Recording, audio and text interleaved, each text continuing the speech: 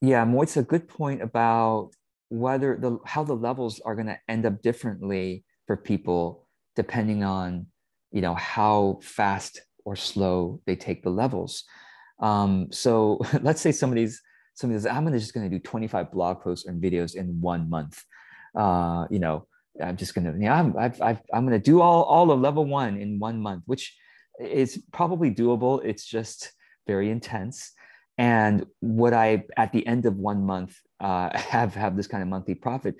Actually, if you did that, you probably would. I don't know if the second month you could keep that up and still maintain the same amount of profit.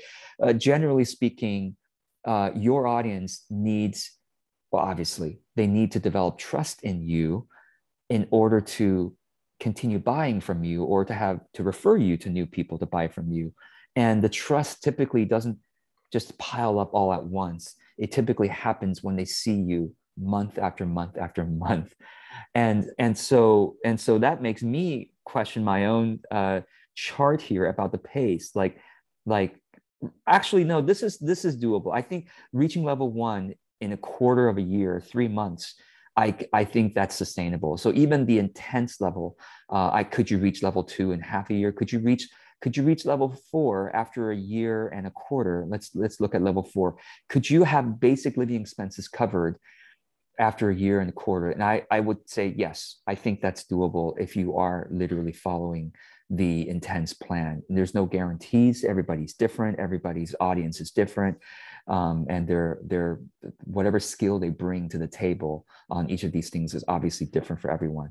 But I right now I would stand by this particular model in terms of this kind of pacing by level, by the end of 2 years, right? By the end of 2 years, could you have a business where all expenses were paid? I would say yes. If you literally did this by the end of you had 250 videos and blog posts on key topics, blah, blah, blah, blah, blah. By the end of 2 years, I think that is reasonable to be sustainable going forward. So, but again, I hope that anyone who is following this plan will be checking in with me on a regular basis. Now, please don't email me all your questions because I get too many emails already. Come to my Q&A calls, and please don't just say, George, I spent the last 2 years following this plan, and now can you please audit what I did? No, no, no. You should check in with me at every single level that you're completing, or at least you're in the middle of each level. And George, I just want to audit. Last time you audited my plan was when half a year ago, and can you audit again whether I'm going in the right direction? Am I doing these blog posts? Am I the key topics? Am I doing market research conversations correctly? Do I have the collaborations thing down?